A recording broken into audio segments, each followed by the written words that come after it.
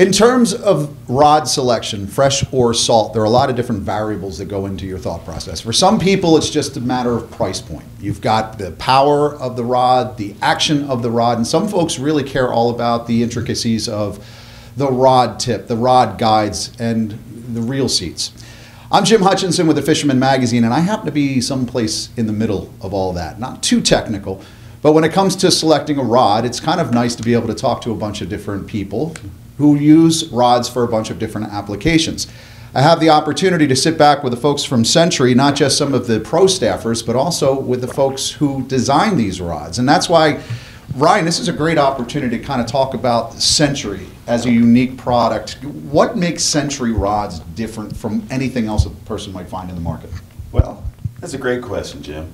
The big thing is it's all based on performance. You know, we look for the best performing guides, the best to go on the rods. We use the best performing composites. We go to the umpteenth degree to process the composites to make them perform the exact way they should. A lot of our builds that you see on the rods, they are designed to showcase the blank, which is the heart of the rod, which makes it special. This is what's special about Century, is the blank. It's not something that's coming from, you know, a sweatshop out and wherever. These are truly high performance, small batch, handcrafted pieces of art. You know, they're not real fancy. It's like, you know, somebody going to Juilliard for music and then playing in a punk rock band. You know, they're light, they're no nonsense, but they're also very clean. You mentioned the blank, though. A couple of folks have referred to as mad scientist when it comes to designing rods. What's different about the blank that Century uses as opposed to what you said is a standard blank somebody would find? All right, so everything that we do is small batch manufactured. Everything is CNC cut, CNC rolled. All of our blanks are autoclave processed as a baseline. Anything that you get from Century has been autoclave processed. That's a process of where during the curing process, when the blanks are baked, the resin liquefies in the pre-pregged composite sheets, and that allows the cellophane that holds the carbon onto the blank to become loose. It allows it to draw in air. It allows excess resin to stay in there. Our autoclave process evacuates any excess resin, any excess air, and just, you know, super compresses the composite. It makes it more sensitive. It makes it longer lasting. If you were to get anything that is in the aerospace or Formula One industries, which is also what Century does, if it's not autoclaved, you're probably not going to be selling things to those people. Tell me a little bit about Century, because as a company, you mentioned aerospace. Tell me a little bit about the background of Century itself. So Century's a family-owned company based out of Washington, England. They've done everything in the past from, you know, doing, I guess probably one of the biggest things they've done here lately, I'll touch on, is they just built a big unfurling antenna for a communications satellite. Wow. So they're a structural components specialist, and they do Formula One, aerospace, and they've done everything. They've done chopper blades for a while. I mean, you know, they've done the whole gambit. They're 3 generations deep in the carbon fiber industry, much as I'm 3 generations deep in the fishing rod building industry. So that was a natural fit then, I guess. Have you gone back and forth to England a lot? Or? I have never set foot in No kidding, really? to be perfectly honest, I've never set foot in the factory.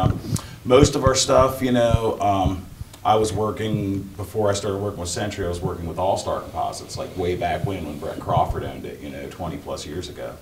I started working with them designing fishing rod blanks. And, you know, the process that happened with All-Star, you know, my family shop is one of the biggest saltwater dealers in the country for All-Star. But, you know, they got bought by Shakespeare and then Pure Fishing bought them, and the next thing you know, it's a name more so. Well, we've seen that throughout the industry. As you have, you know, there's a lot of different manufacturers, and folks have a lot of different rod choices and a lot of stuff that's right off the rack. would you consider the Century stuff right off the rack? Well, it is a right off the rack, but it's a different right off of the rack. So all the Centuries are handmade right here in the U.S. They're built in my shop in Cape Hatteras. They come with all titanium components.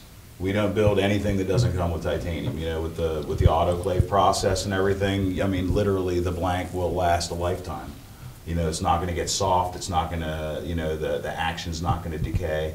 So we want something that's going to stand the life of the blank. So we use all titanium components on everything. Everything is built on spine. So functionally, they're a custom rod, or you know, functionally it's a custom rod. We originally started out calling them factory customs, but it is a top-tier, performance-oriented, light, strong, fast fishing rod that you can purchase right off of the shelf.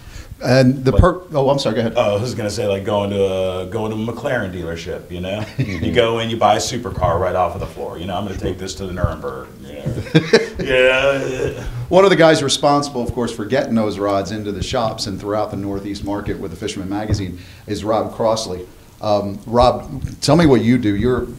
We talk about Northeast rep, right? What is your responsibility, and how do you see the Century in the market? So my job is to go around to all the dealers and supply them with all, you know, bring them new product, bring them obviously their inventory. I just trying to get the product out there. It's something we were kind of lacking a little bit, but this year I think in last year we're going to have, you know, obviously media and a lot more pro staff, and to get the product, I think it's So we're saying 2022 and 2023 kind of growing years as we move into the future. What's been the response from? It's been great. Tackle shop's been ordering tons of rods, and they're sold out within 2 or 3 days. That's once awesome. they're posting on Instagram or Facebook. Yeah, so it's growing fast. Do you get a chance to fish the Northeast a lot and use the Century? Yeah, absolutely, absolutely. Yeah, I fish mainly the Barnegat Bay. My home waters. And the Raritan. Yeah, so it's good. We talk a little bit about the process. Ryan talked about the process and the kind of the company overview, but what's your finding? For example, in Barnegat Bay, you obviously have to meet a need for folks. Yeah. So for that light tackle angler, for example, in Barnegat Bay. So it will be the weapon. The 7-foot weapon is probably the most versatile inshore rod you possibly can get. It delivers so much performance.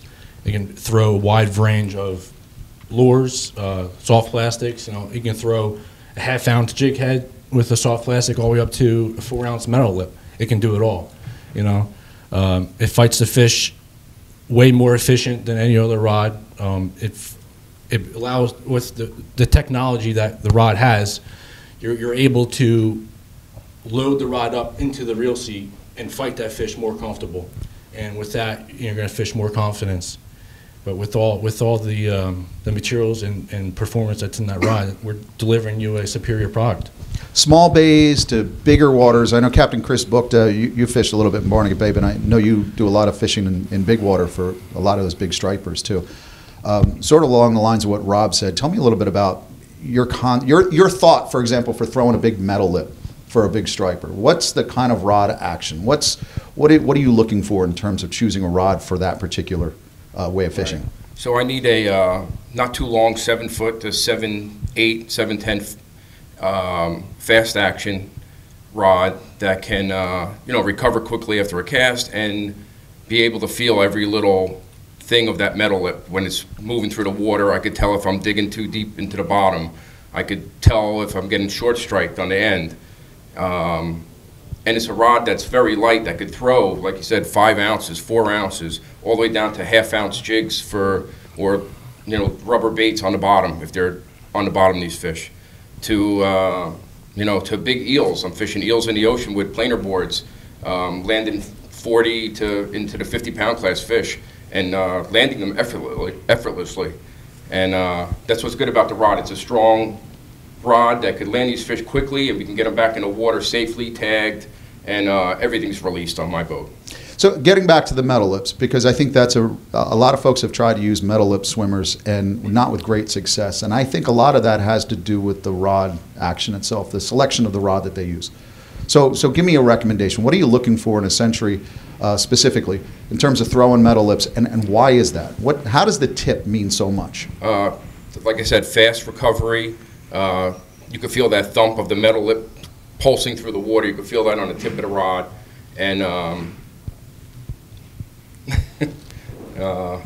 don't know. That's the main thing, really, with the rods, with fast recovery and fighting the fish.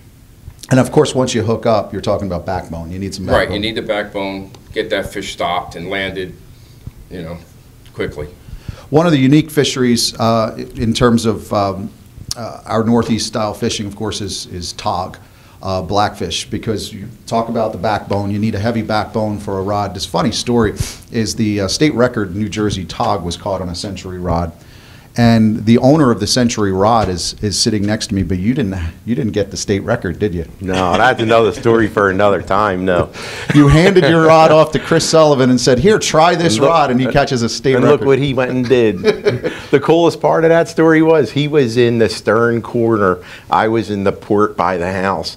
And I turned around and saw he was on to something big, and that rod was just corked over doing its job. I just pulled out my camera. It was like, boop, boop, boop, boop. I got pictures of him that if I would have caught that fish, I would have never gotten pictures like that. So, but you know what? Wasn't I on the phone with you the next morning? We were talking about that. Frank Mahalik is a regular contributor to the Fisherman magazine, and that state record, he called me the next morning and said, "You want the article?" I was like, "Yeah, when's it going to be ready?" Frank, you do a lot of tog fishing. And I know we have talked about tog fishing. I've fished next to you over the years to try to figure out what you do and how to make my togging more successful. What goes into the consideration of a rod, and how are I mean, because you're going to be looking at two different rods, obviously, from the conventional side and the spin side. Take me through that process for figuring out tog fishing. Tog fishermen are different, okay? There's some really excellent toggers out there that lose all their big fish because they're not focused, they're not dedicated big fish guys. What we've done in creating the Pro Togger, which Ryan and I, the first conversation we had is we wanted to make a rod off the rack that could handle big fish legitimately. I don't mean maybe lucky, I mean I want a rod that is beastly. Black fishing, we're in 100, 110 foot of water, it's very vertical. We're on shipwrecks, might be 15, 20 foot high. When I drop that to the bottom, I'm sitting there all day fishing a slack line, trying not to move my bait, so I get the bite. When I do get the bite, I need to be able to swing for the fences, get that rod tip up, get on the reel, crank them. Before that blackfish knows what happens, I have 2 or 3 seconds before he knows he's in trouble. In 2 seconds, I have the fish 20 foot off the bottom with that rod and the way I set the hook and the way I fish. At that point, when he knows he's in trouble and he starts heading down towards the bottom, all I can do is hang on. The rod butt's in my gut, my hand's on the foregrip, and that rod is just doing the work. You know, at that point, I can slow down and fight the fish normally. But that rod, mission-specific rod, it weighs 9.6 ounces, completely assembled off the rack. I can sit there and fish that slack line effortlessly all day. But when I do get that hit and I swing that rod, it's coming.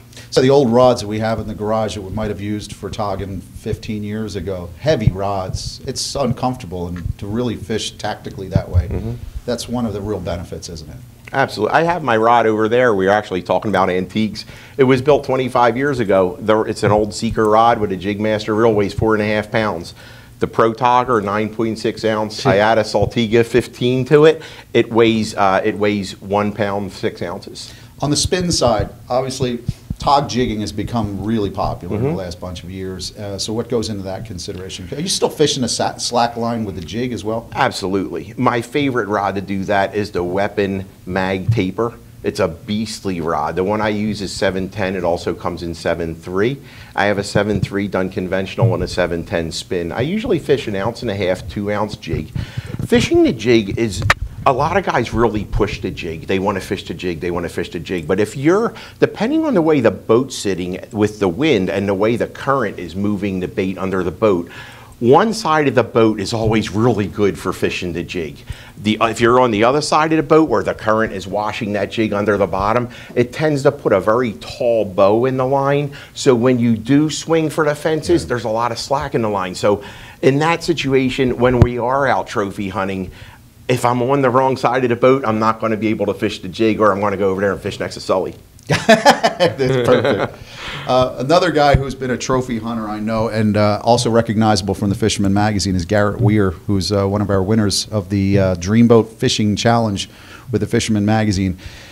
We've talked a little bit about tog and striped bass, but when you were gunning for that Dreamboat, you were fishing for a bunch of different species. That was the only way to win that boat. Tell me a little bit about what goes into your approach to rod selection in terms of going after multiple species.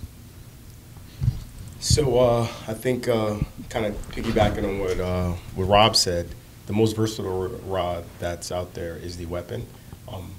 I think that Century, the combination of Century and I in our relationship has kind of gone to where it's going, because I think Century is really the rod that's made for a guy that has specific needs.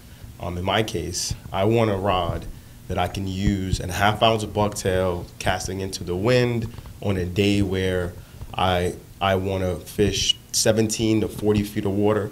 So given those specifics, you really need a rod for that.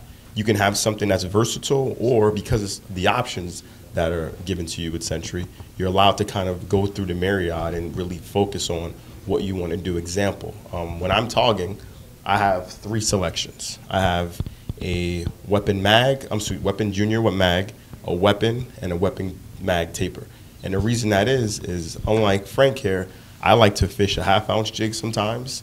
I like to fish a 1.5-ounce jig sometimes. And all 3 of those selections allow me to give a great presentation, right? Because one of the biggest components in landing big fish, as Frank said, and a big fish guy. So a lot of guys won't say this, but I'm a big fish guy.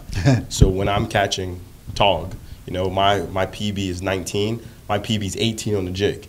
And the reason why I can say that confidently is because my presentation with the rods that I use, I'm extremely confident in.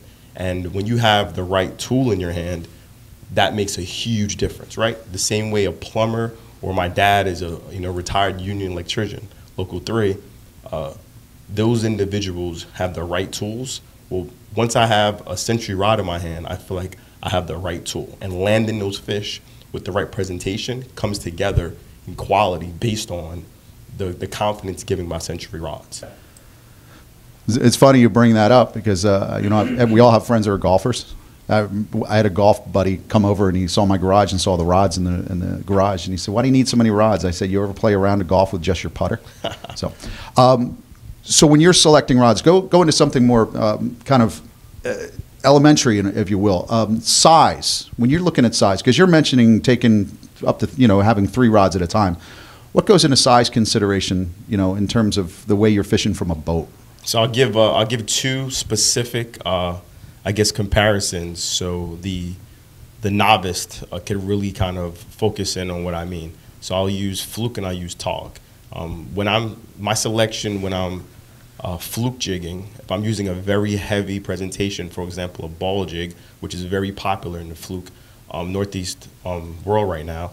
Say I'm using a 5-6 ounce ball jig. I want a rod that's 7 foot, no longer than 7 foot, because I want that rod I want that jig vertical in front of me. I want that rod to not load up much and be sensitive, where I can walk the ball jig along the bottom, feel every bump, and know when that fish strikes. That 7 foot's important because I don't want that rod far away from me. I want it very intimate with me, right? A lot of guys won't understand that, but when you're getting those bites, it makes a world of difference. Again, within the presentation, but also the feel. And coming back to Century, Century allows for that feel because of the way Ryan stated how the rods are made. That off the rack is tremendously important because essentially you're getting custom rods. And the custom rod you're getting is something you're going to pay much more for if you go to someone and kind of break things down in the mentality that I've kind of broken it down. But you're getting it off the rack here, right? Which is huge. So Finishing that comparison now, when I'm say fishing for tog, I want a 7.3, sometimes a 7.6, or when I'm tog fishing my conventionals, I want a 7.6. So I have 3 different weapons, pro toggers. One is a 7.10, the factory. One is 7.8, and one is 7.6. The reason being, if I'm fishing more of a outgoing, the tide's going away from me, or on a head boat, I want to be able to have more length. If I'm fishing a smaller boat, like say I have a Steiger craft, if I'm fishing, the angles are important, right? Not to get too deep into this, but angles in fishing is extremely important. If I'm fishing an angle where it's up tide, I'm fishing to 2 o'clock. I want to be able to have a very specific length where that anything I'm getting, I don't want that rod to load too much on a hook strike, or so now I'm out of the fish's range. All of these things kind of come together, and they can be as elementary as you make them. Sure. But at the end of the day, it boils down to the fisherman's preference. And I've become very preferential in how I fish for a lot of different species based on success, but also rods. I've gone through a lot of rods, right? So I'm truly a rod junkie. I'm a rod hoarder. I just did my man cave over, and I counted 140 rods down there. Some of them are so intimate to me because I've had them for so long, whether it be my uncle, my dad, who's given them to me, so I won't let them go. But more importantly, it comes down to selection and what's offered there, and I get everything I need from Century. Back to a different tool for every purpose. Absolutely. But crossing it over. And you've traveled a lot in the Northeast to win the Fisherman Magazine's Dreamboat Fishing Challenge. I know somebody else who's traveled quite a bit is Elliot Sanchez, captain, Elliot, right? That's right, recently. Running charters on Jamaica Bay as of 2023. That's right. But you've traveled a lot. Yes, I have. What goes, a consideration for travel rods? Because we were talking about it earlier. I remember we had everything in a rod tube, and you had to take these old rod tubes on the airplane, and now the ferrule design has really gotten so much better that you can have rods that you can just about tuck in your bag. Absolutely. What do you find as far as when you're traveling, out of state, down to the South Atlantic, Southeast Florida? What are you thinking when you're packaging up and hitting the road? Right on. So like we've touched on, one of the great things about Century is the versatility, and most of our blanks are very forgiving. We do have, as you mentioned about traveling, a blank called the close quarter, which is specifically designed to be broken down, and it's easier to fly with. I do fly with a tube everywhere I go, and I target a multitude of species, everything from flounder and weakfish down to 200-pound tarpon in Florida, and there's a Century rod for every purpose. So when someone comes to me and they have interest in Century and they want to try some of our rods and get into what we do, I ask them, well, what do you fish? What do you target? And we can work backwards from there. Century really covers all corners of fishing. And for someone like myself, when I go to Florida, for example, I was in Florida this weekend. I had 2 rods with me, and that covered everything I was going to do. It covered all the snook in the backwater, and it covered big giant jacks and sharks out front. And so, what were those 2 rods? Tell me what they were. Great question. Those rods were the Century Stealth. That's just one of the rods that I love so much. The Century Stealth is very forgiving. It covers so much different styles of fishing. Like what I do, I throw a lot of artificials, and it's tremendous distance as well. You got to get that distance to get out to the bar. And so those are my surf fishing options. In terms of like the inshore models, the Century Weapon 7-foot is my favorite. The things I've done with that rod, it just blows me away. I mean, no one can abuse a rod like I can, and I've been so impressed with what it's been able to do. I mean, you can truly fish it off the wrist with no elbow or shoulder movement at all, easily, and you can just as easily turn a 65-pound fish with it. I got on a boat with a reputable captain in Delaware Bay with the Century Weapon. I board the boat. He said, "Have you lost your mind? What are you doing with that thing? You can't stop this fish." And I was like, "All due respect, Captain, watch this." And I proceeded to outfish everyone on the boat with a Century Weapon, and they're fishing broomsticks. I mean, these are giant black drum. And so with the Century Weapon model, I have gotten bass to 54 pounds in 90 feet of water. I've gotten redfish over 50 pounds, black drum over 60 pounds. I've taken it to Florida. I've caught snook. I've caught tarpon in the Florida Keys with it. It's tremendous. So, you know, I think that's one of the great things about what we do here at Century is that regardless of what you're targeting or where you are, there's a rod for you. And the longevity is fantastic. You know, I can cast almost any Century rod with the utmost confidence that it's going to do what I need it to do. It's not going to blow up in my hands. And when it comes time to hook that fish of a lifetime, it's not going to let me down. So stealth and weapon, kind of your go-to. Absolutely. Stealth, weapon, and a slingshot. The one I have over there was my very first Century. That one's going between my teeth. I'm swimming out to rocks in Montauk with it. You know, it's, but yeah, that would pretty much cover it for me. You know, I have 4 Century weapons on my boat at all times. And, you know, I've got surf, boat, travel, East Coast, West Coast, Gulf of Mexico. Pretty much anything. Dig into surf for me for a Sure. second, because there's a unique audience, and Yeah. I know the hardcore surfcasters I'm a that I hardcore know of, surfcaster. right? Well, we all have our personal. Oh, yes. This is what I use. This is it. Absolutely. Tell me about the surf scene as far as Century rods. Run me Absolutely. through that gamut for plugging and throwing. yours. Absolutely. So, you know, that's what originally drew me to Century was the surf lineup. And once I started to test and fish some of those rods, that's kind of what started my fascination with it, and I went further from there. There is a surf rod to cover pretty much everything. I throw a lot of metal lips, big plugs, and just as easily as I throw something this size on a 9.6 Century, I can turn around and throw a half-ounce bucktail. And so for me, I like, again, it's preference, right? Because every surf caster has different specific needs and different likes, Sure. et cetera, et cetera. I love the stealth. I fish a lot of live eels. My biggest surf caught bass of my life was on a Century rod with a giant live eel. It had to be like 19 inches. And what's great about live eel fishing, at least for the rod I was using at the time, which was an 11-foot stealth, when you feel that first initial bite, if you've ever live eel fished, I'm sure you're familiar with it, it's just a tap, and you could pull that eel out of the fish's mouth if you don't get a proper hook set. But one of the things I love so much about the stealth is that bite, you're going to feel it just in the tip, and then you roll through the hook set slowly, perfect for circle hooks, get them in the Sure. corner of the mouth every time. And it was no problem for me to stop a 45-pound fish in the moon current. You know what I mean? So to the untrained eye, you know, it takes someone who pays attention to detail to truly appreciate what Century is. And so, you know, I don't recommend it to novice fishermen. I recommend Century to people who take the sport seriously and who understand what type of performance that is needed to catch the fish of a lifetime. And I think I mentioned that before. Is it a lot of folks start off with rod selection in terms of their price point, and then they Absolutely. start using rods a little bit more for various purposes, whether it's a surf Sure. or whether they're togging, and then they start to get an idea of what exactly makes a perfect rod for them. I hear the weapon talked a lot. Yes. I know Kwa Win uses the weapon quite a bit in his way of fishing too. Yeah, I do, but I mean, I'm pretty much the wild card of the group. Because I mean, I am also the greenhorn too, so I am the wild card of the group. So there are days when you'll catch me up in Poconos, Redding. I'm throwing the FMA 5.6 weight for trout, or I'll be throwing this for trout at the same time. I'm using the Demon. That's one of my favorite finesse rods. You know, our selection is the Demon. We call it pretty much the little engine that could, right? So I have a 7.6 Demon, rated 1/32 up to an ounce. So I'm throwing MEPS.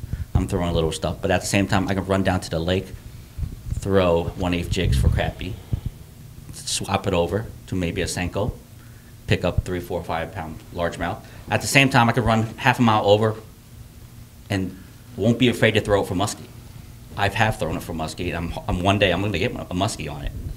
So, and then at the same time, half that day I get bored, I run down to the shore. I'm using the same Demon. Oh, you are? Yeah, Okay. I've used the same Demon for sheep's head, which has been a super big popular thing lately up here. The thing about sheep's head fishing, as if everyone ever attended my seminar, is their bite is a lot different than most species that we have here.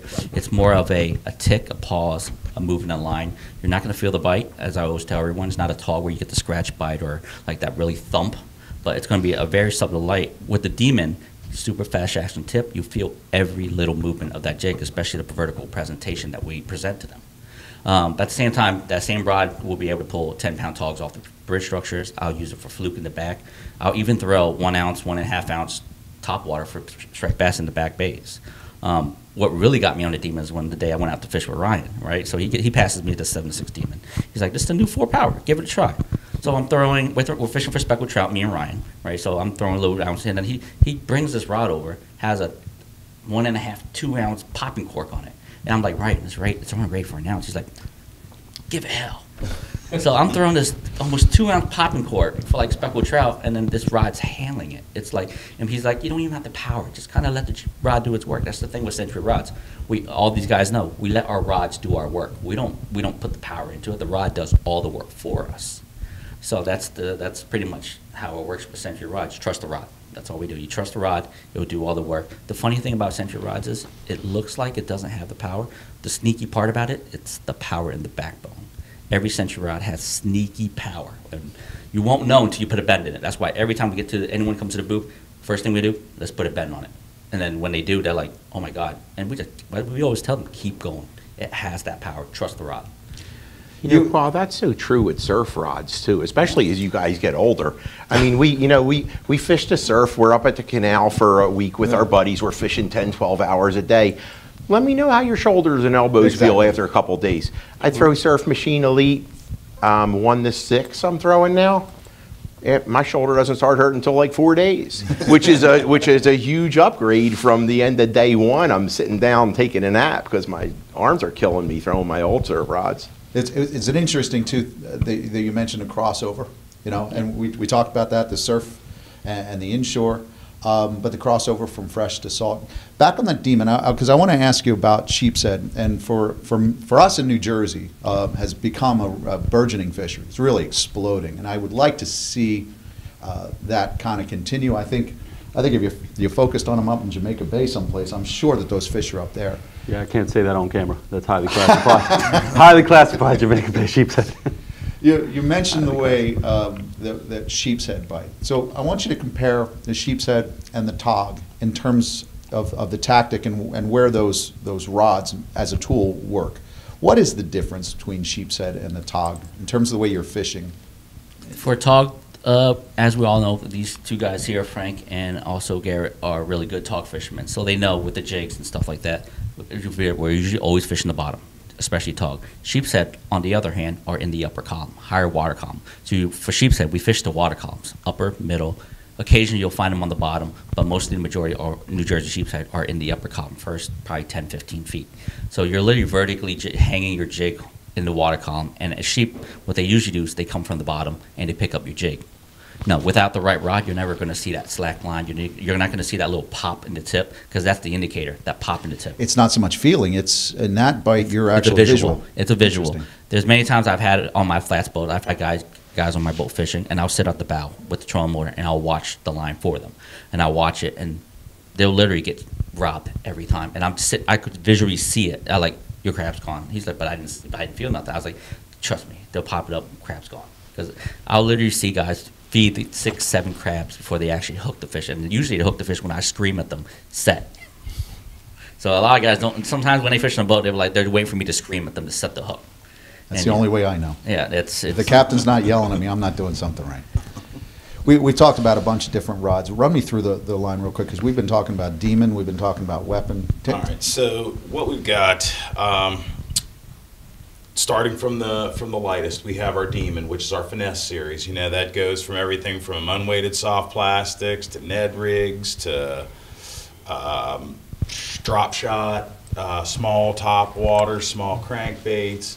Then we go to the Weapon Junior. That's the next step up. We have it in, well, we keep diversifying. I can't even keep up with it half the time. Mad scientist, I said. Yeah. But what we've got is we've got the regular full carbon Weapon Junior. We have the glass-infused Weapon Junior, which we also use for some of our short stick fly rod blanks. We have a full carbon moderate action Weapon Junior. Some of these aren't even on the website. They've been around. It's just our website's a work in progress, okay, if you will. But then we go to the Magnum taper, which is the Weapon Junior material, and essentially the Weapon Junior flag adjusted a little bit for a larger taper mandrel.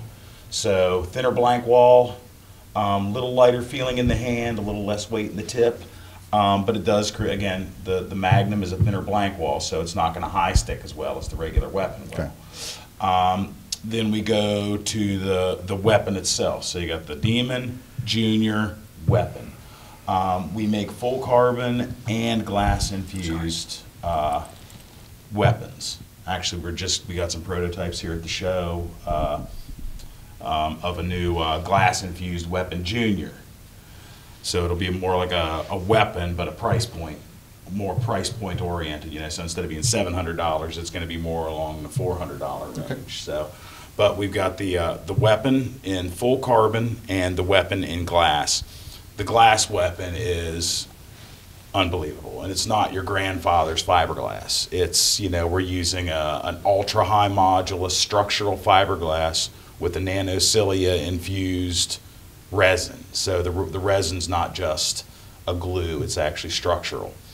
And the combination between the graphene resins, the nanocilia resins, the textreme that goes on the weapon, it is just it is a masterpiece of a rod. It really does, man, and it will do anything. We've even made a couple of surf versions of the weapon where we took the weapon blank and chopped it off at 6 feet, put a plug inside of it, and then slid it down. I tweaked up a force equals mass accelerated carp rod butt section and put the tip into the butt and made them deflect the way they're supposed to for an even. And it's turned into a surf rod that you can flip a half-ounce bucktail with and then rock flip a 20-pound striper with confidence. And it's as big around as your pinky finger. Wow. Amazing. So, so then after that we've got the weapon mag, which is a heavier taper version of the weapon. And then we've got our GT series, which are our popping and stick bait rods. We've got our vertical jig series, which are VJ series for vertical jigging. We've made the Excalibur series, which is a 30 to 80 pound class with an adjustable butt for trolling, chunking, daytime swordfish, pitch bait, anything you want to do with a 30 to 80 pound class. Matches up really well with though we use a lot of 50 Talicas on them. Great pairing. Then we have our Chatham series for tuna and high-speed trolling for wahoo. We have our 50 to 130, 50-pound class tip, 130-pound class butt. It's an extra long rod. More so. You're used to 6'6", 7 feet. These are actually 7'10", 7'10" blanks. So that enables us to get a nice transition from the 50-pound down to the 130. So it is longer, it lifts better, you lose less fish, less hook pulls, less hook bends. It's just overall better for chunking and trolling. Great high-speed trolling rod for wahoo. That 50-pound class eats up the initial strike, whereas the 130 gives you the backbone to pull the fish up. Even when you're running 18 knots. We have the 130 Unlimited Chatham, which is the giant bluefin killer. Got some captains in the Northeast that have been fishing this rod for 5 or 6 years now, and they're bringing 100 plus inch bluefin to the boat in under 40 minutes. Just crushes them. Then we can go into our surf series. We have our entry level into the surf. Our fast action is the slingshot.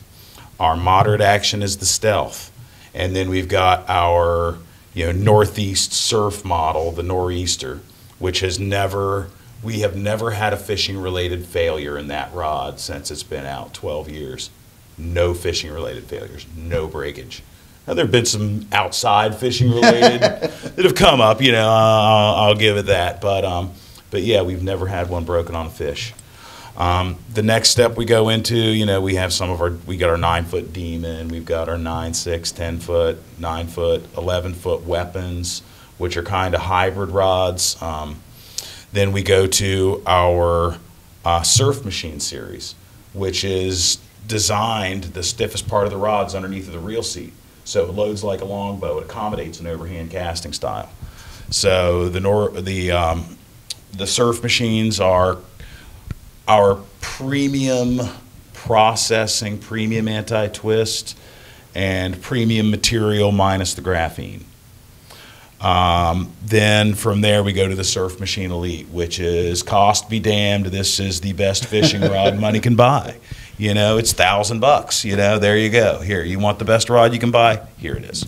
So you really are taking, because you mentioned before you're looking at price point rods now. So you're carrying that over from that person who's. Well, we talked a little bit about the novice, for example. Certainly not out of the realm for the novice, but you're taking people all the way through the evolution of what we do. Yeah, you know, and there's never going to be a price point Century. No. You know, you're never going to walk into Walmart or walk into someplace and find a Century for We're happy to hear that. $250. You know, you're not going to do it. It's just not going to happen. It can't happen. Small batch, attention to detail. You know, it just can't happen. This is a artisan crafted rod from the word go. That's the coolest thing to hear. I think small batch resonates with a lot of people. It's kind of become, you know, it does mean something. Yeah, You know? and when we run a batch of blanks, even at the factory, 50 is our maximum batch load that we run at a time. So these are a small batch manufactured, craft made fishing rod. And but a price point Century is going to be in the $400 range. You know, that's a price point Century. But it's still going to come with titanium guides, and it's still going to, you know, these new Magnum taper glass infused weapon juniors are going to be something special. They really are. They're going to be ultra rugged, ultra high performance, and you know, a very nice rod to fish overall. That's coming out sometime in 2023. Yeah, we're waiting on the first batch to come out right now. Probably looking at someplace early mid-April for the first run. Cool. Hopefully I can get one for the stripe run. We should be here within a week. Yeah. Well, we'll build them fast, man. Guys, I got to thank you so much, Ryan, Rob. Thanks for being here to kind of give us the overview. And you guys, it's always great to see you, and I look forward to seeing you out there this season. Any final thought? Give me a final thought. When you think of Century, what's the first word? Frank, what comes to your mind? One word.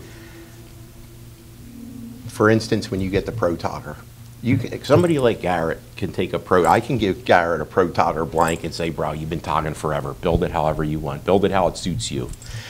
If you're a newer togger, even a guy that just wants to improve his game, he can buy the factory Pro Togger that Ryan builds at Hatteras Jacks, and you're getting a Pro Togger that was designed by somebody who spent their life at the rail.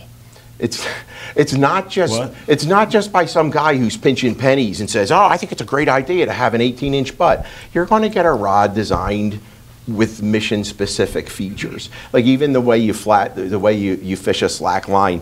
It's just a coincidence that the butt of the rod sits perfectly in my wrist. My hands sit on the blank. Everything is just perfect. The balance is effortless. That's the kind of experience that you won't get from a rod built by anyone else. Big consideration, Fisherman Magazine, we're a Northeast publication from Delaware up to New England and through that area. The folks that are here have contributed greatly to the design. You just heard that. The way we fish, that is the consideration from a manufacturer with aerospace background, hand-built in North Carolina. Yep. All the rods are hand-built in North Carolina. All the blanks come from Washington, England. Washington, England, and designed very much by a lot of the pro staffers that are here. So it's definitely worth your consideration. Guys, thank you so much. And I would encourage you to go pick up a Century rod today because I think you're going to fall in love.